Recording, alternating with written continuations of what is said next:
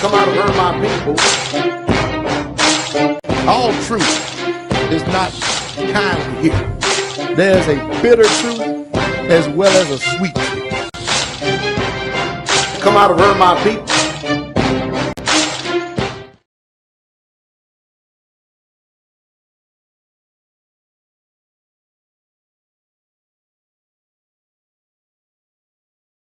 Okay, Father, we thank you for all things. We thank you for bringing us this far in life, and we ask and humbly that we can hear your truth, your words, and that we would all take heed to your word to be transformed and conformed to it. We give you the glory for all things, so speak to us your words of truth in the name of Jesus. Amen. All right, Brother Rich said he had something he wanted to do a Bible study over, which is fine. I want everybody out there to know, we are online, right? All good. I want everybody out there to know that I'm finished with John Reed. So he's not my brother. And here at Straitway, we don't play that game that if he's not your brother, then he's my brother. He's not your sister, she's my sister, and all that stuff. We either together or we're apart. And that's all there is to it. It's like in Israel. You're either in Israel or you're not in Israel. But I'm amazed at this generation. I'll say what Sister Carol say, that the same type of standard and requirements in holiness that we require others, it's a remarkable and amazing how hypocritical we are as a people. We're not even capable of producing that same standard within ourselves. But we got people out here who have done sins and still continuing in sins and thinking that grace is going to abound. And of course the Bible says, y'all forbid.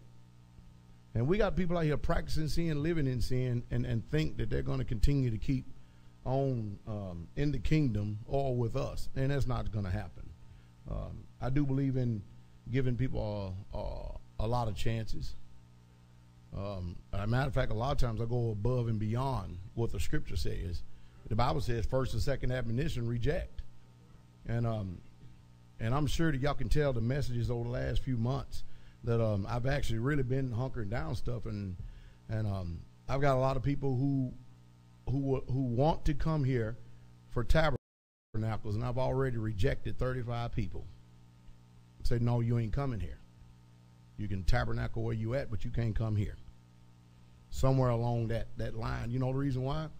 Because you can play church out there, but you're not going to play church here. Well, people separated, and we mean business. We didn't get to where we are as a community by tap dancing with the devil, playing with sin, walking in lies and falsehoods, and being hypocrites. We got to the place where we are today because of obeying the word, being sanctified by his word, being washed by his word, and living by his word. And the same thing that you expect of us as a people, we expected of you the more so. But my saying is coming to pass that no good deed ever goes unpunished. And it seems like the more good you do to people, the worse they get. And so don't be surprised if you call up one day and I tell you you can't come here. Or if you're coming here, one day I'll walk up to you and say you can't come here no more either. Because time is getting short. The world is in an uproar, a chaotic condition. Russia has just got finished sending a whole fleet of attack helicopters over into that land of a mess while we've moved some warships over there. And what we're staring at, we know that World War III is coming. We know it's coming. And this generation, because, and you know the word I use normally, normalcy bias. It ain't never happened to us, so therefore, we have a certain mindset that we function after. If it's never happened to us, we don't understand what it means for war. We have no idea because we're not interested in it, because if it does not directly affect me right now, then it's not any of my concern. And it is a concern to yours, because ignorance always brings destruction. Rejecting knowledge always brings destruction. Always does. And so there's been a purging out process. Everything that I've said as far as Passover, as well as trumpets, that some of you ain't going to be here. And ain't going to, you know understand what I mean? And that's just true. And I got another guy that's causing a lot of problem. I guess it's the devil's season. But we're not like other assemblies. You call our name, we love calling your name. We like calling you out. We like letting the saints know who the devil is and who the devil is using so that nobody is deceived. Because the people out there may not know you're a devil. Out in Christian churches, what they do is they got a hush order and a gag order and say, well, we don't want gossip or talking about it. We ain't going to gossip. We're just going to tell it like it is. So there's no room for misunderstanding. But I got people that want to join themselves to them and stuff. And one of the main things is it's amazing to me. And I want y'all to listen to me, Israel. You pay attention to people who do not ever receive any deliverance and those who have foul spirits and they're not getting the spirits out of them. You pay attention to that. Because every single year from feast to feast, we should be getting better and not worse. Are you following me? We should be getting better, not worse. Now, the difference between a tare and a wheat is that they both grow up together. They both look just alike, and it's very hard to distinguish between the two.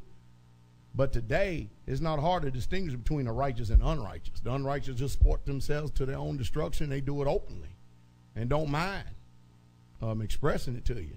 The righteous, they're righteous, and they sport themselves openly, but they do it under the unction and power of the Holy Spirit. And I understand that we used to being in places and going places where people speak to us smooth words with butter and honey dripping off their lips and stuff, and they're not serious about the Most High. We have a power that dwells with us here, and it mainly comes through me. It comes through the ministry here, and I'm not about to let devils come in and befriend and then think that they're going to destroy everything that the Most High Yah has built. You can forget that. There are plenty of people out there playing religion, playing church, playing with Yah, but Pastor Dow's not going to do it. And that's just the way it is, and that's the Truth Straitway. But for everybody that gets it, everybody who understands it and who hates sin and iniquity, welcome. Welcome to the kingdom. You're not going to find any more faithful people or faithful brethren than we are. If you do, let us know. Let us know. We got a pastor up in Illinois, Chicago, Illinois. He went ahead and went through the painful change and lost everybody but 6 people in the congregation, all because he decided to keep the commandments. He changed their service times from Sunday to Sabbath. Isn't that something? And people blow up his phone asking them questions about the changes, and they just won't read their Bible. And I told him, be encouraged, Pastor. It's only a few. It's only going to be a remnant anyway. Just a remnant. That's all it is. It's just a remnant. It's only going to be a few saints, and that's it. So I'm going to be going up there to see him. And I told him invite the district elder bishop and the bishop elder district and the usher board, the deacon board, the ironing board, and every other board they got. I told them all get invited and come on down there so you can ask me all the questions you want, so we can open up that Bible and see what the truth is, so we can help him to discern even more so who's serious and who's not, because this thing and time is running real short. Time has always been running short. We've always had people to warn us about how short time is, but now we're in it. We're physically, literally in it. We live in a country where you can't even protest your government for redress and grievance without the people who allegedly supposed to be your perfect servants, who you pay their paycheck, without beating the fire to you for exercising your First Amendment right. That's what you call freedom, liberty, and democracy. That's what they call that, all right? But if you don't have your eyes open up and you don't understand and see what's going on, you can't prepare yourself. You can't even make changes. You can't even begin to understand what you need to do next, if I'm making any sense. So the truth has a characteristic about it. It has a nature about it. The one thing the truth always does is it always sets free. Now we got the Day of Atonement coming up here, which here at Straitway we wear all white during the Day of Atonement. And it's a sign of purity, sanctification, as well as national repentance. And of course we're in the time of the year where the Most High is going to come and bring judgment. He's going to bring judgment upon the whole entire earth. And judgment first starts with us, his people. And so this is the time that we should have some reflection as a nation of people to make sure that we're continuing in his commandments. As we get closer to the time, the devil is going to ramp up his game. Now, you can't physically see the devil, but you can see the devil operating through the actions or inactions of others, the things that they do or don't do. Remember, evil communication always corrupts good manners. It always does. It just does. And that's why you need the word in you. You need the word in your heart, hidden deep down in your heart, so that you don't sin against him. There's only going to be a few. I know it's hard for us to grasp and believe, but I would say, just like when Abraham was petitioning the Most High Yah, when he was only dealing with one city called Sodom and Gomorrah, he was petitioning him. He started off with the number 50. Something remarkable about that number 50, isn't it?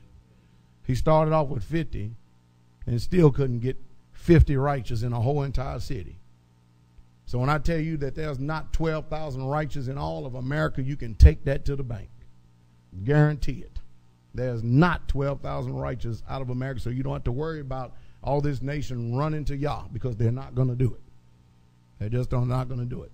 There's going to be a multitude, a number that people can't number that's going to be in the kingdom, because there's a lot of people that's passed on since the inception of this thing, since man breathed his first breath here on this earth.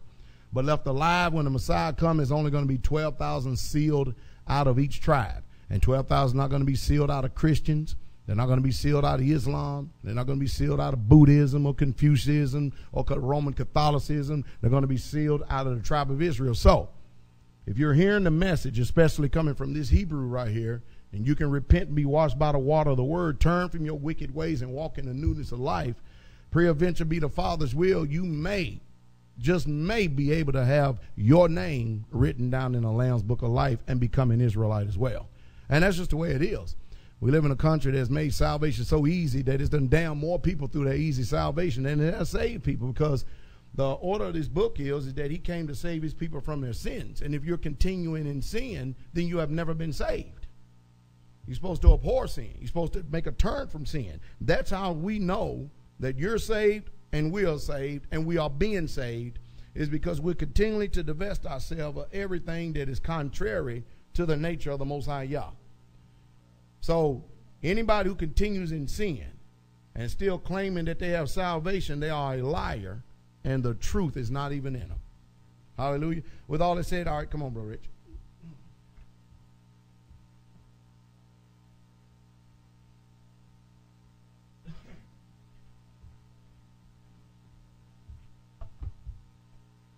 Hallelujah.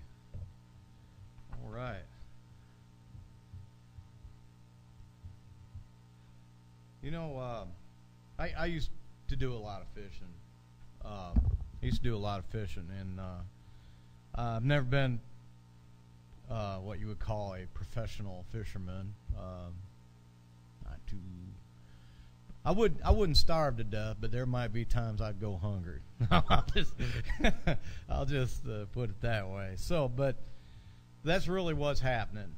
Is that in the kingdom of heaven is likened to a net in Matthew 13:47 that was cast into the sea. The sea is this present world that we're living in, and it gathers of every kind of fish, which when it was full, they drew it to the shore and sat down and gathered the good into vessels, and cast the bad away, the not good fish, the unclean.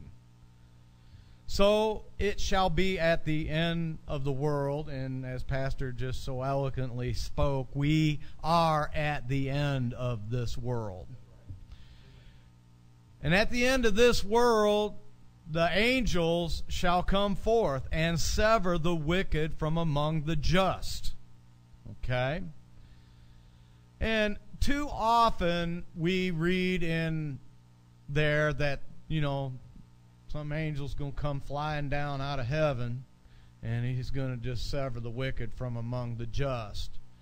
But when I looked into that word in that passage, the word is Greek 32, and it's angelos, meaning messenger, one who brings glad tidings to some, to others maybe not so glad. But by implication, it is speaking of a pastor, an angel, a messenger. And every pastor is given a message from the one who gives him the message, and that's the Most High. We can confirm this in the book of Jeremiah, chapter 16. It says, "Behold, I'll send for many fishers, says the Master, and they shall fish them. And after I will send for many hunters." And here you go, you're right here, Brother Elder Becker. "And they shall hunt them from every mountain, from every hill, and out of the holes of the rocks. For mine eyes are upon all their ways. They are not hid from my face, neither is their iniquity hid from mine eyes." Israel's iniquity, my iniquity, is not hid from the eyes of the Most High. You may put blinders on and refuse to look at yourself, but He sees all things. He does see through the dark cloud. He does regard with displeasure the breakers of His laws. So, "At first I will recompense their iniquity and their sin double, because they have defiled my land. They have filled mine inheritance, Israel, with the carcasses of their detestable and abominable things." Now the fishers are the pastors and the elders. They're the ones who have been sent forth. The priests and instructors in doctrine and discipline. They are sent to do this work of fishing. But what you have today, ironically, is that when the fish are caught, they'll begin to tell you what kind of fish they are, what vessel they should be placed in, how they want to be prepared, and what they're going to be served with. All of this going on while they're still flopping around in the bottom of the boat. And some have, they're so excitable about and so passionate about their being caught and how they want things to proceed, they'll end up flopping out of the boat and into another boat that's fishing nearby. And unfortunately, in the end, sometimes in fish with all that flopping around and so mutilated they can't even be identified what species they are, let alone whether they're clean or unclean. So there's not too many fishers that are sent out in this day. But many fish I see gobbling up the smaller fish. I see that a lot. And if this is not what we see happening today, then I've been wasting my time. And perhaps I should just pick up my net and go home. So, in the process of the restoration of all things, the fishers will catch a lot of fish. That's what they've been sent forth to do. And a lot of them are going to be unclean. And even the fish that are clean have been so environmentally contaminated by swimming in the same water with the unclean fish that they got the same attitudes and the same mannerisms as the unclean fish. So this is pointed at more the younger people in the faith. People who are just entering into the faith, into belief, into... but it does apply to all of us, young and old. Galatians 4:1. "Now I say that an heir, as long as he is a child, differs nothing from a servant, though he is the master of all, but is under tutors and governors until the time appointed of the Father." And this is appointed of the Father, not appointed of the tutor, not appointed of the governor. But the question I ask is, who is going to let you know when the time is appointed? It's going to be a tutor or a governor. You're not going to receive all this on your own. So it's not even necessarily the men of Yah who decide when an inheritance or an honor is bestowed upon someone. I only know this because over the years I have seen it happen without discretion, jewels put into the snouts of swine, and the right hand of fellowship being given to people who, an oversight been given to people who really cannot be entrusted because they're immature. So the works of the flesh are well known. These are adultery, whoring, uncleanness, indecency,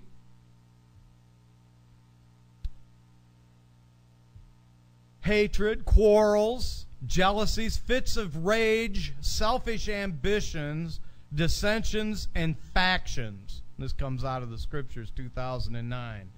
Envy, murders, drunkenness, wild parties, and the like, of which I forewarn you, even as I also said before, those who practice such as these shall not inherit the kingdom of Elohim, or the reign of Elohim. 1 Timothy 3:1. Trustworthy is the word, that if a man longs for the position of an overseer, he desires a good work. An overseer then should be blameless, the husband of one wife, sober, sensible, orderly, kind to strangers, apt to teach, and not given to wine, nor brawler, but gentle, not quarrelsome, nor lover of money, one who rules his own house well, having his children in subjection with all reverence. For if a man does not know how to rule his own house, how shall he look after the assembly of Elohim? I mean, just the magnitude is just increased substantially. And this is the thing, and I liked in the Scriptures translation, 1 Timothy 3:6. Because in the King James it uses the word novice. Okay? Well, a lot of us might not think we're novices. We might not think we're, just practicing at this point. Not a new convert is what that word means, lest he become puffed up with pride and fall into the judgment of the devil. Because that pride will always lead you to destruction. That same spirit deceived the Hallel, the devil. Who are we? But we're just men on this earth. And he should even have a good witness from those who are outside, lest he fall into reproach in the snare of the devil. Likewise, attendants are to be reverent and not double-tongued, not given to much wine, not greedy for filthy gain, holding to the secret of the belief with a clean conscience. Okay? If you want to cut your spiritual life short, ignorantly or otherwise, there is no faster way to do it than to attempt to move into a place where you do not belong at the time. A place not determined by the Father. Now, every high priest in Hebrews 5:1, it tells us, that's taken from among men. He's taken from among men. That means he's been set apart. He's been set apart for a purpose. There'll be other things that he's going to be doing. He's going to be given a conveyance, a venue. He's going to be equipped. He's going to be given tools to work with that didn't necessarily reside with himself, but these are spiritual gifts that are bestowed upon him to fulfill Yahweh's purpose, not his own. For every man seeks their own. For every high priest taken from among men is ordained in things pertaining to God, that he may offer both gifts and sacrifices for sins. See? The gifts that he's been given is what he is offering to the body collectively. He's transferring those gifts to the people as the Most High sees fit, as the Most High lights those candles within each and every one of your hearts. Those gifts are divided severally to you as he will, when he will, and how he will do it. So, who can have compassion on the ignorant? Well, only really a pastor, an elder, or a seasoned person can really have that kind of knowledge and discernment and compassion on the ignorant, and on them that are out of the way, for he himself is also compassed with infirmity. And by reason hereof he ought, as for the people, so as for himself, to offer for sins. Okay, and no man takes this honor to himself, but he that is called of Yah, as was Aaron. Okay? So, we need to be content with the lot that Yahweh has given you, because the longest road to honor is disobedience to the word and the government Yah has established. One of the first things a child learns after he's born and he goes through the diaper changing ritual, the endless diaper changing ritual, is how to properly dress him or herself. Wherefore you should gird up the loins of your mind, young ones, and be sober, old ones, and hope to the end for the grace that is to be brought up to you at the revelation of Jesus Christ. The mind is, in the spirit realm, is a breeding ground and a reproductive area. And not every spirit out there in the world is interested in holy living. Some are hawks and womanizers, seeking to prey on your liberty and your newfound freedom. And they're seeking to prey on your chaste conversation so they can draw you away, rapture you, if you can want to use the term for what it really means, to every unclean thought and action. Can you think of anything more crazy than a 1 or 2 year old in charge of newborns? You know, we'll just leave the house and go shopping, and we'll just leave the 2-year-old in charge of the newborn. He'll take care of them, you know. Well, basically, Daddy, Father God, Father Elohim, has a shotgun, and he doesn't take kindly to the spirits that are out there trying to carry away and take away his inheritance. He doesn't take too kindly to that. For though you have 10,000 instructors, 1 Corinthians 4:15. Let me go back to 2 Corinthians 11. For I am jealous over you with a godly jealousy. For I have espoused you to one husband, that I may present you as a chaste virgin to Christ. 1 Corinthians 4:15. For though you have 10,000 instructors in Christ, yet have ye not many fathers. For in Christ Jesus I have begotten you in the gospel.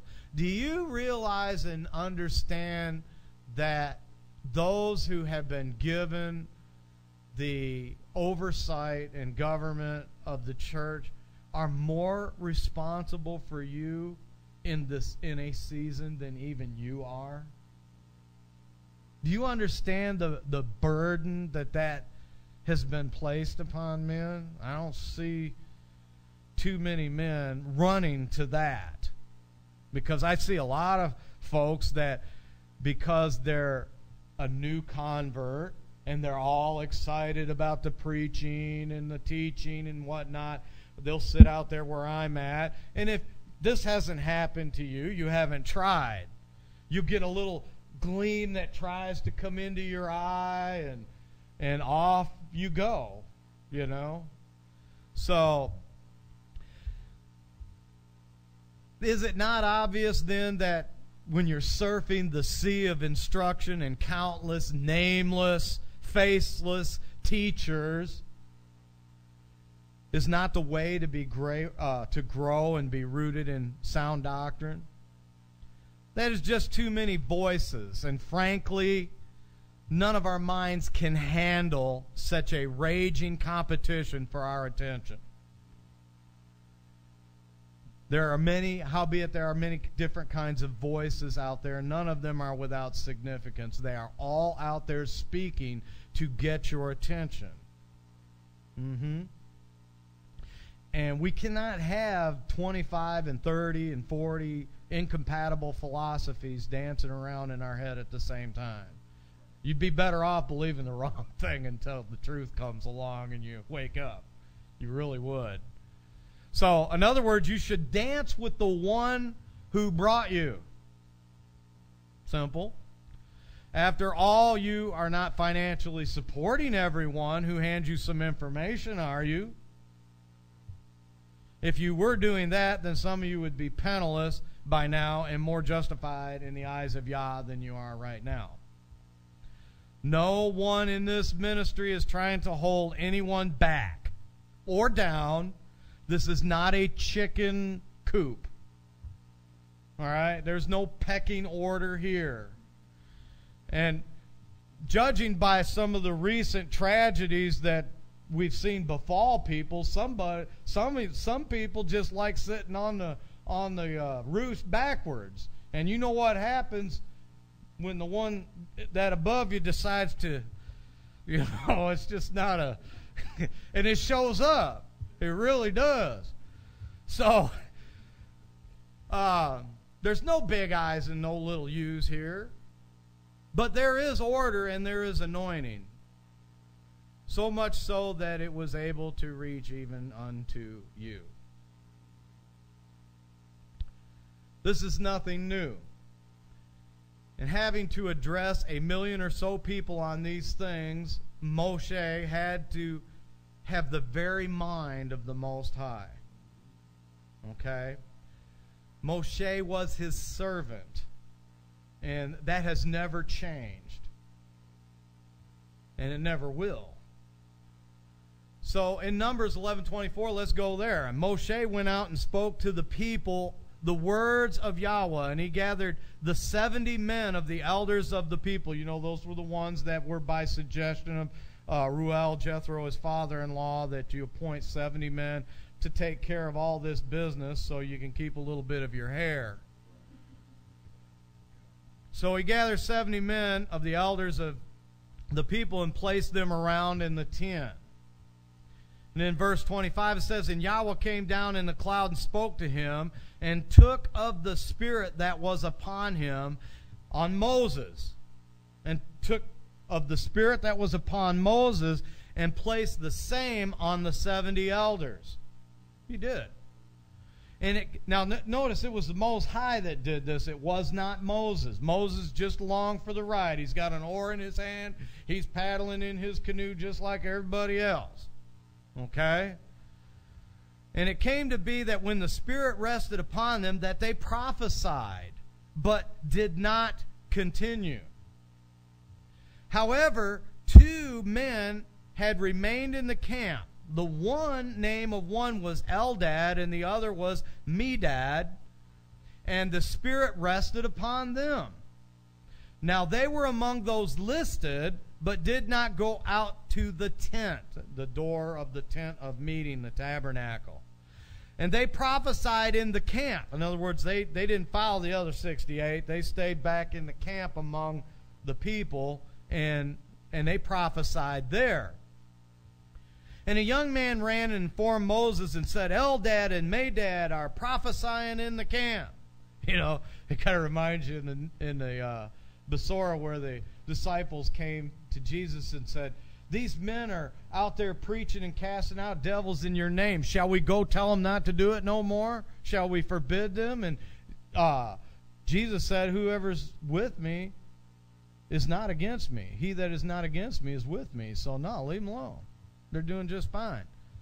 And Yeshua the son of Nun, Moshe's assistant from his youth, answered and said, Moshe, my master, forbid them. Then Moshe said to him, are you jealous for my sake?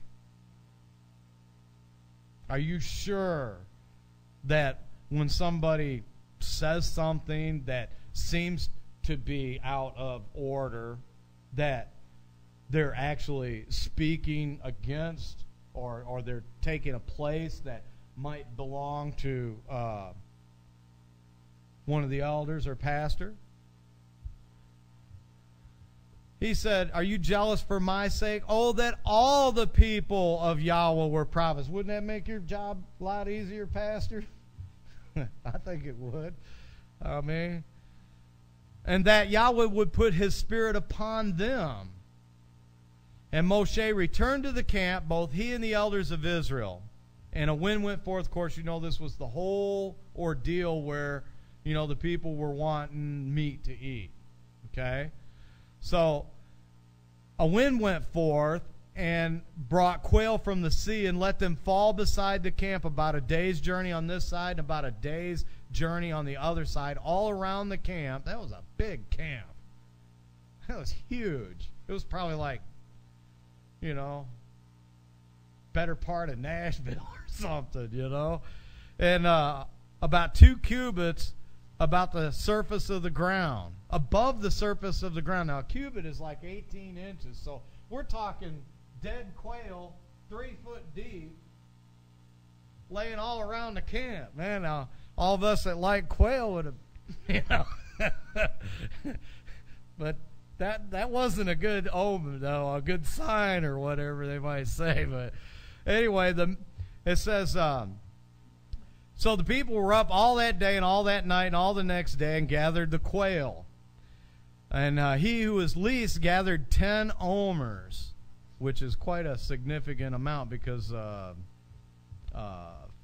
omer of barley seed would plant a pretty good-sized field. And they spread them out for themselves all around the camp. Now, the meat was still between their teeth before it was chewed, and the wrath of Yahweh burned against the people and smote the people with an exceedingly great plague. Okay? So, then he called the name of that place. Now, let me go back and tell you what the question was that prompted all of this signs and wonders and miracles and subsequent judgment.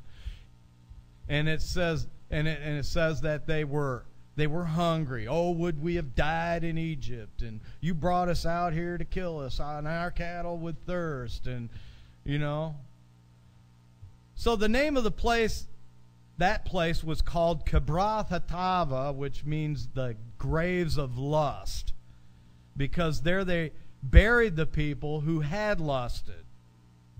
And how is it that with all of this prophesying going on, and all of this spiritual flow and dynamic that's happening, that people are still dying?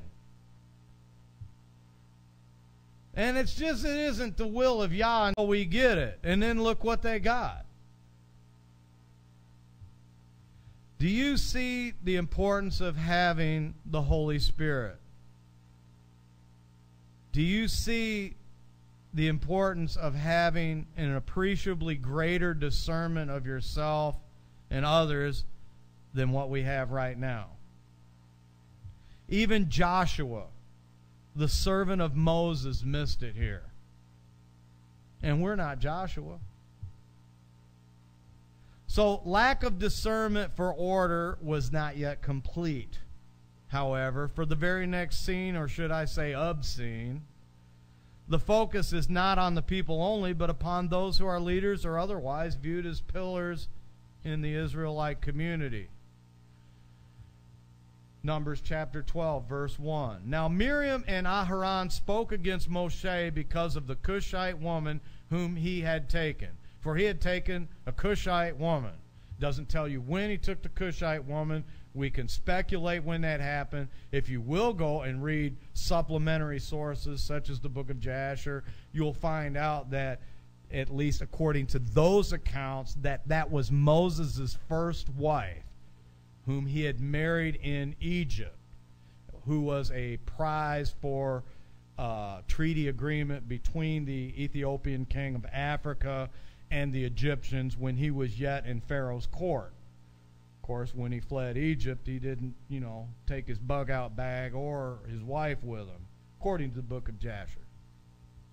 So, and he said, has Yah spoken? Now this is not the first time they had a problem with Moses' selection of wives now, because Aaron was grieved when Moses brought Zipporah back to Egypt with him as well. He was grieved about it, which shows me that there was already an established custom that the people were to, especially the Levites, were looked upon as leaders and caretakers of the people of Israel even in those days, even though it had not yet been penned down by Moses, So, and he was grieved over her, and Moses sent her back to her father Uriel, and later on it shows that she had come to the camp after they had gotten under Mount Sinai. So,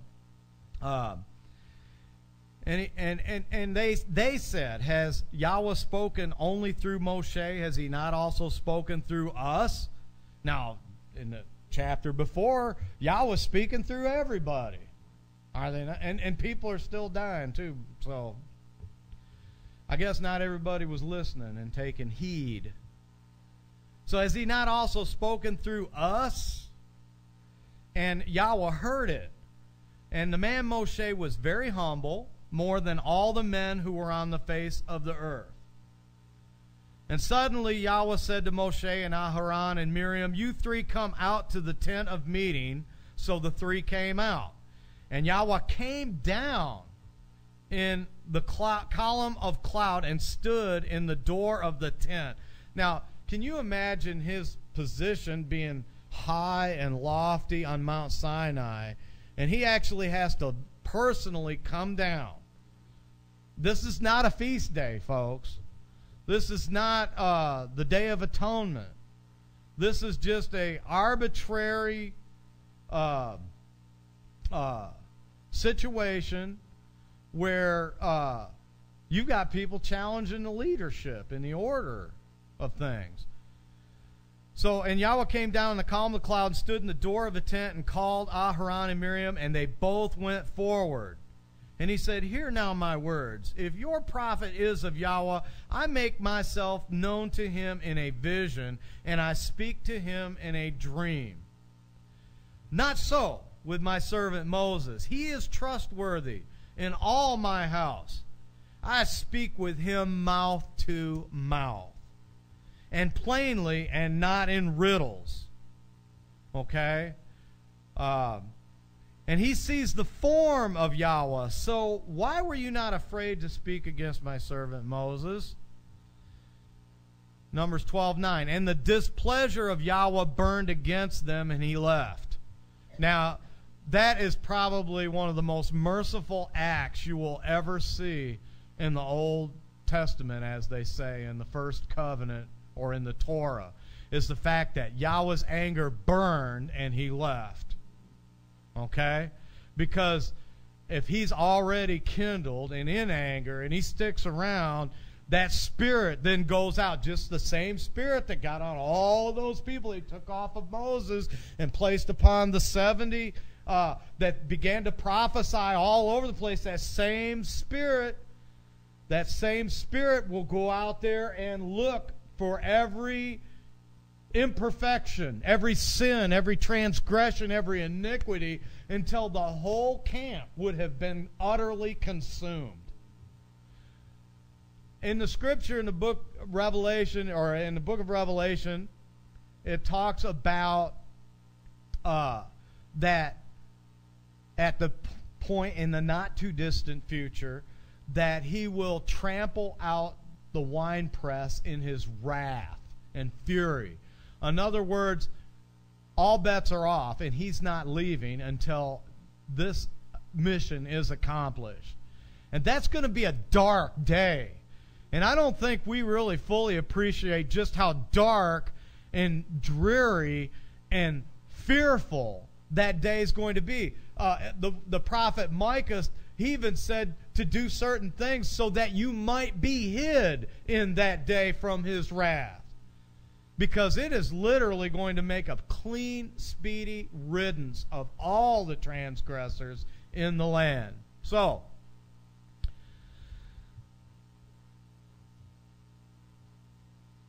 the cloud turned away from above the tent, and look, Miriam was leprous, white as snow. And Aharon turned toward Miriam, and look, a leper. It's amazing. And I'll get to that in a minute. Please, oh my master, please do not hold against us the sin in which we have done foolishly and in which we have sinned. Now they're entreating Moses. Aaron, he's got it straight now. His bearings are back on track again. Please do not let her be as one dead when coming out of its mother's womb, with our flesh half consumed. And Moshe cried out to Yahweh and said, O El, please heal her, please.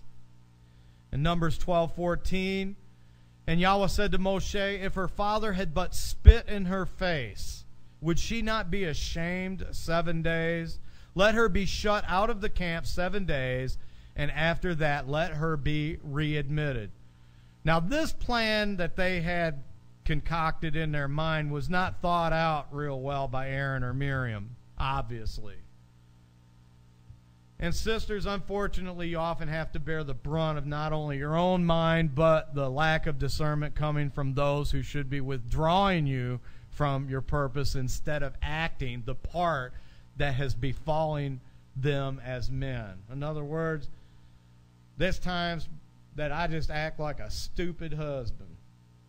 And you know what? My wife has paid a price for that sometimes. Never do we ask the question when we are in some doctrinal storm or being tempted by the accuser, why has not Yah given me the conveyance or venue to minister as he has to such and such a one? Well, I for one, am glad that Yah has called Pastor Dow. I'm glad that he has equipped you. I'm glad that he has enabled you and put you in the ministry, his ministry. I'm glad for that. And I know very well that though I'm crude in speech, I'm not crude in knowledge.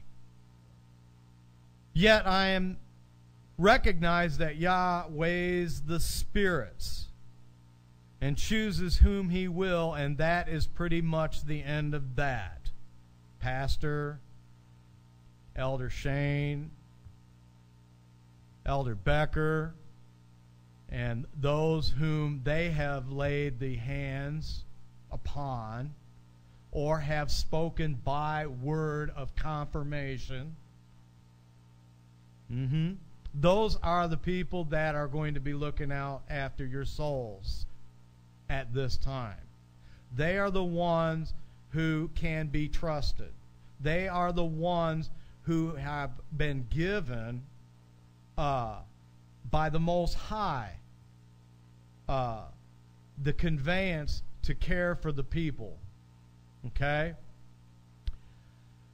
And there are at times there's points of doctrine and which do not agree. Pastor talked about that on YouTube. Okay? How can two walk together except they be agreed? Okay? They're being made agreed with one another through the Spirit of the Most High. Like Pastor said this morning, not everybody sees everything. Just because we're old, young, we don't all think the same way. We haven't all been given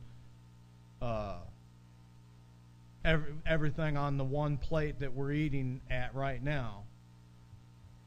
So And we might be convicted about them. We may actually believe that they're conflicting with the position of the leadership. Sometimes the leadership is wrong on certain point of doctrine. But do you really think that you're the one that's going to solve it? Really? Do you tarry and wait for a door to be opened by Elohim, or you just try to kick it down yourself? Do you ever pray to Yahweh and voice your concerns and challenges in your mind on behalf of your leaders? Or do you just go like the old commercial back in the 70s and 80s, the Meow Mix commercial? Meow, meow, meow, meow, meow, meow, meow, meow, meow, meow.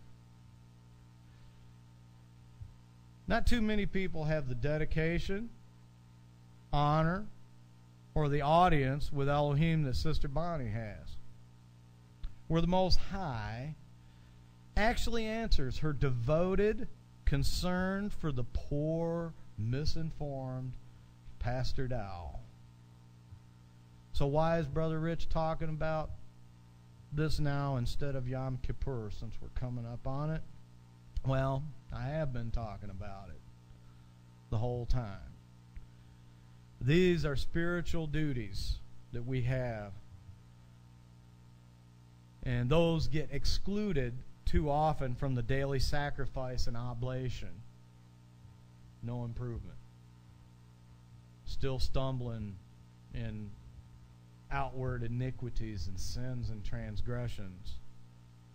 And they must be addressed and atoned for on a collective basis on the solemn day of affliction. There's things that we don't consider in our daily life, differences that we might have with opinions and stuff like that. These are the things that like Pastor Dow says so many times, that just fly under the radar, you know. And those are that's what Yom Kippur is about. That's what the Day of Atonement is about. You go out and blow it openly. If you have the Holy Spirit, you got enough sense to go get that thing right, don't you? These are the sins and transgressions and iniquity that are so widespread in Israel that they have to be addressed collectively, because they would otherwise be the nether millstone around our necks that would drag us down where we and you ain't coming back up from that if you give place to that. So like I said before, you dance with the one who brought you. The men of Yahweh are out there laboring in both word and doctrine for your edification, your comfort, and your profit. Okay? And they will do the right thing. And that's basically all I have to say tonight, Pastor. It's really basically all I have to say. Hallelujah. Well, bless you, saints. Thank you for your time. Hallelujah.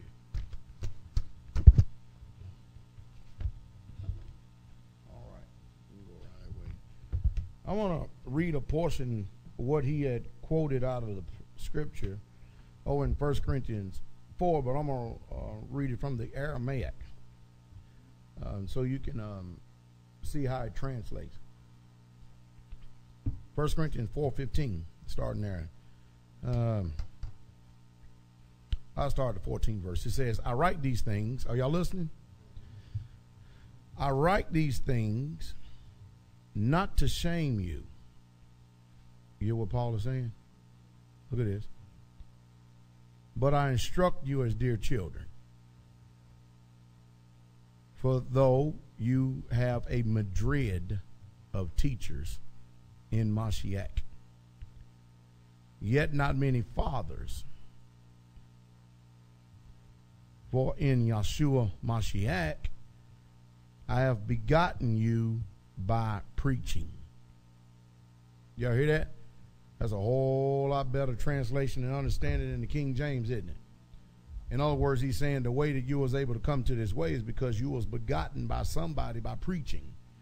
You heard them preaching, and that's how you were begotten by Yeshua Mashiach or Hamashiach. Mashiach in Aramaic, Hamashiach in the Hebrew, or the Messiah in modern Hebrew, or Christ in Greek, Roman Christos, or Christian. All right, listen to this. I beg you, therefore, look at this. Y'all ready for this one? That you be like me. Check that one out, huh? That you be like me. Everybody say, well, I ain't trying to create a bunch of little pastors. No, because what's the pecking order? Who's everybody trying to be like? Exactly. But some of us don't see Christ. I don't see him. The only way I see him is through the word. Hallelujah. We see him through example. Oh, yeah, we do. And he's telling you to be like. Look at this. For this cause have I sent to you Timothy, who is my beloved son and faithful in Master Yahweh. Look at this. That he might bring to your recollection my ways in Mashiach, agreeable to what I teach in all the assemblies. You see what's going on here? Everything you just got finished talking about, preaching about. Well, what happens is that the Most High has, in this dispensation of time, the apostle Saul. And Saul is begotten these people through preaching because they heard and they were able to believe the gospel or believe the message by preaching. And that ended up drawing the people to him. Then his instructions from there was, I need for you to be just like me. All right? Then the problem we seem to be having, especially on that west coast out there. All right? For this cause I have sent to you Timothy, Frank. For this cause I have sent you Elder Pena. For this cause I have sent you Brother Roger, who is my beloved son and faithful in Master Yahweh, that he might bring to your recollection my ways in Mashiach, or the Messiah, agreeable to what I teach you in all the assemblies. In other words, men who know my ways, men who understand my heart, men who know the ways of the Messiah. And what do the men do? They go out and they kick against the order that's set up, thinking that they're not kicking against him, because somehow, some way, we've all become sovereign to ourselves, and we all think we have a door of interest personally that the Most High is just going to hear us, but he's going to destroy and throw away his order for you.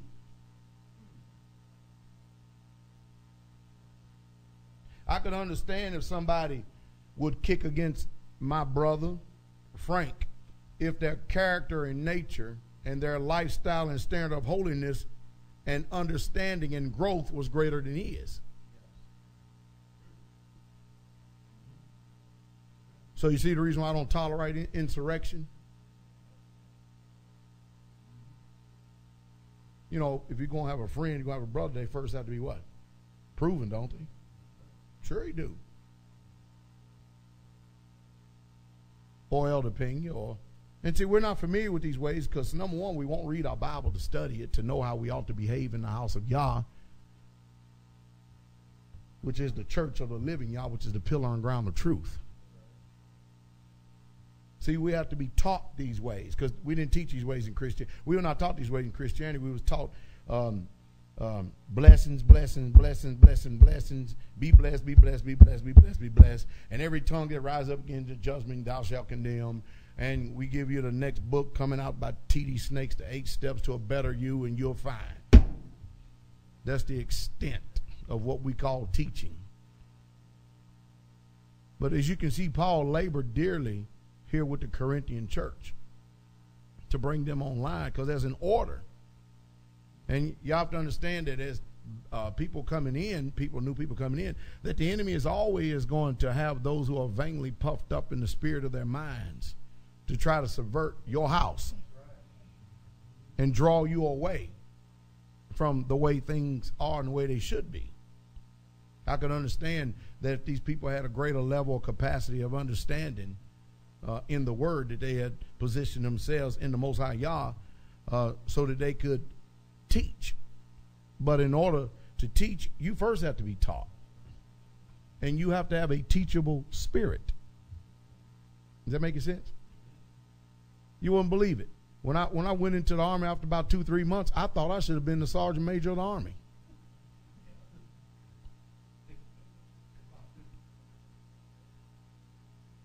"19 years old. Do y'all get me? It wasn't until I was 21 I figured out what a damn fool.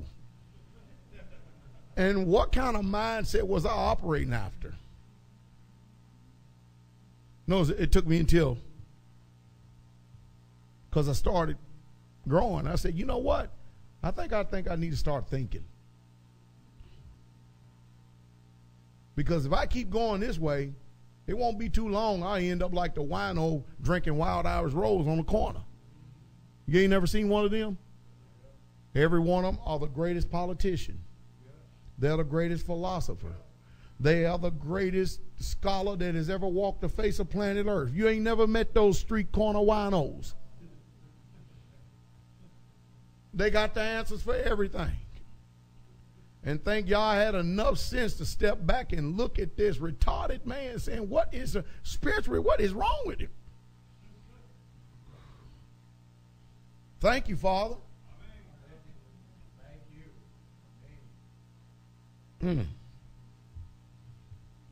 And some of us are 50, 60, 70 years old and still are functioning after that spirit. Submit yourselves one to another in the fear of Yah. Well, let me finish this real quick. Y'all enjoying this? I've given a few ministers this book right here. It's a pretty good book now. Everybody out there. What do you read from? That's good, though. Hallelujah. All right, watch this now. Watch this. Now, some of you, look at this. Now, some of you are inflated as though I would not dare come to you. But I will come to you speedily, if Master Yah will be willing, and I will know not the speech of them who exalt themselves, but their power. How many times you hear me over and over again talk about all these people who, you know, I usually say it like this: there's no shortage of preachers in America.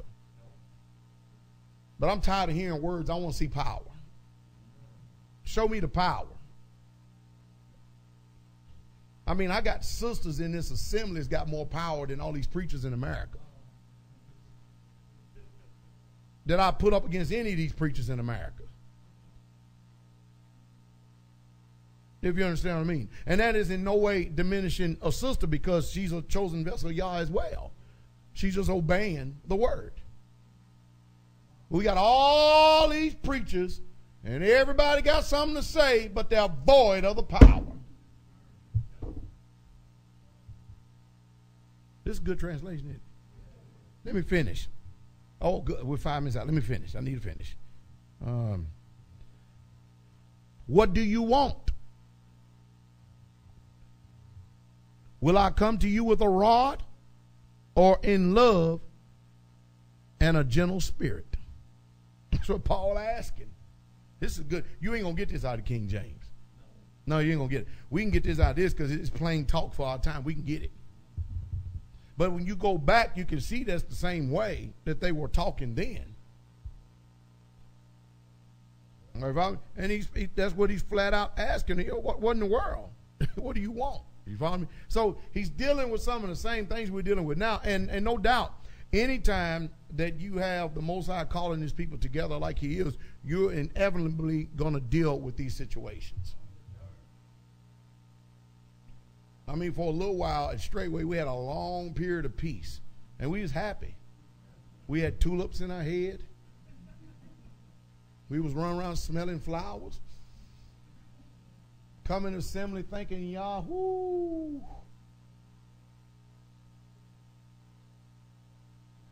No drama, no discord, just serenity. We almost thought we was one step from the rapture.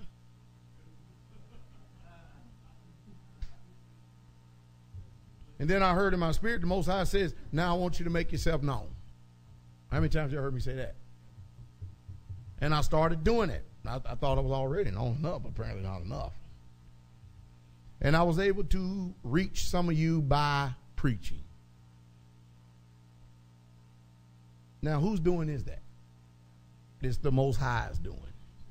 It's his doing. We're all his vessels. But again, he does have order. Can you imagine Miriam?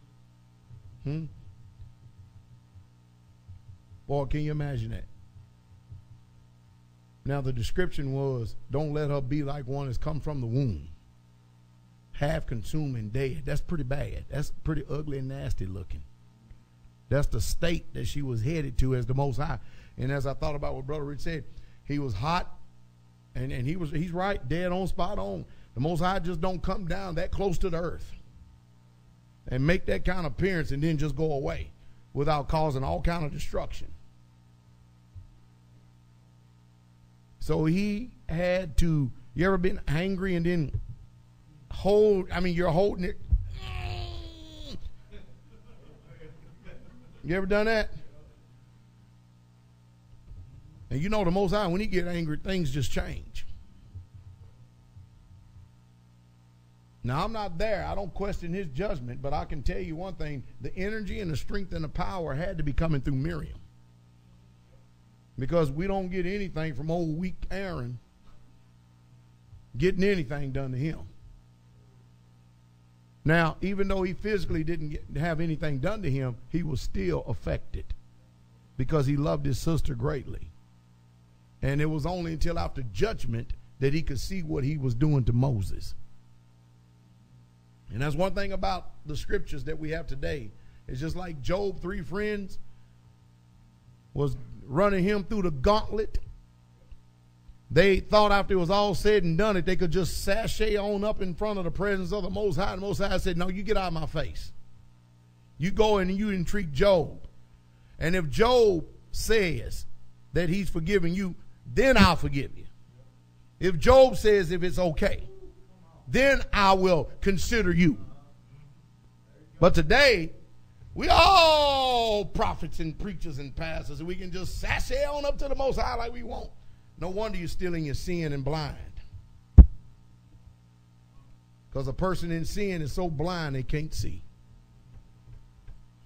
And you have to understand, I'm finished on this, the uniqueness of a reprobate mind. See, a reprobate mind, there's no convincing that it's wrong. A reprobate mind is a person that is right in their own eyes. As a matter of fact, a reprobate mind is the type of mindset that you can't do nothing about. Because look at this. You have personally been given over to it by the Most High Yah himself. And he is not trying to change your mind one bit. As a matter of fact, he is giving you over to your ways. And there's nobody on this earth that can convince you that you're wrong when you have a reprobate mind. You know why? Because nobody's going to fight against the Most High Yah. He's the one who's given over.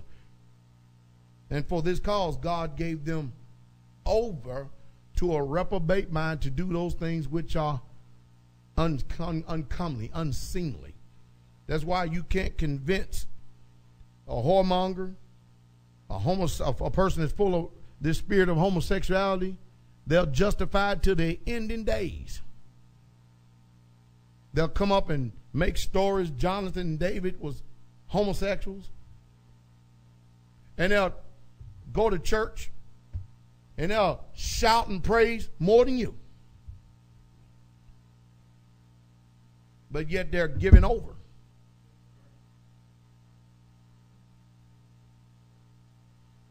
A drunkard, an adulterer, a fornicator, a whoremonger, a liar, a murderer, a cheat, a stealer. They'll continue on in this, never repent, because their mind has been given over to a reprobate mind. They have convinced even them own selves for so long that they're right, that God says, have it your way. That's the type of mindset we try our best to keep people from getting to. Because we can't determine when it will happen, but we know it does happen. You ever seen people leave situations, they never repent, never change, and no matter what, they still right in their own eyes? And no amount of any treatment that you give whatsoever at all, they still can't hear, but they still go on in their way. Because we've lost the fear of Yah. See, the word is very serious, and everything I just got finished talking to you about is all in the renewed covenant. Every bit of it is. It's just that we don't read it that way. The book is for sanctification and for holiness, because the Most High Yah is going to have a people before he comes. That's why he has us keeping his commandments and have the testimony of the Messiah. He's going to have a people. You can believe that. He is going to have a people. Sure, we look like the offscouring of the earth. Sure, we look like the rejects, and we are. Matter of fact, Paul even says it early in this, which this translation says it a whole lot better. It really, truly does. And we can expect that type of walk amongst these heathens that we find ourselves surrounded by. But know this, that during this time of the year of this fall feast, this is a pure reminder that all the nations of the earth is going to be our servants. Not only is the Most High going to come and set things right and destroy a lot of people, but the nations are going to be your slaves.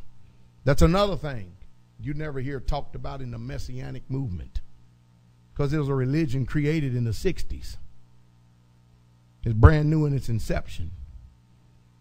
It has never been around and always been around. But this book has always been around, and his people has always been around.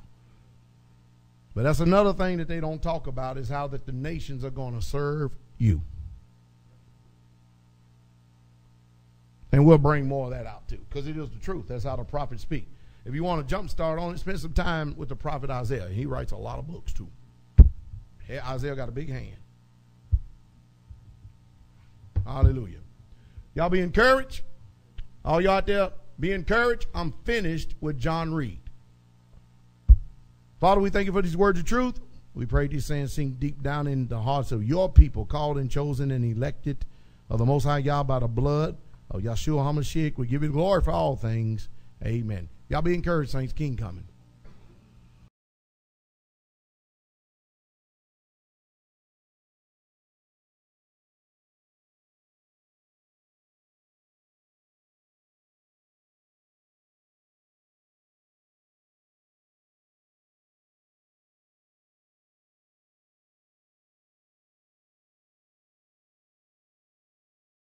Uh-oh. Look at him looking.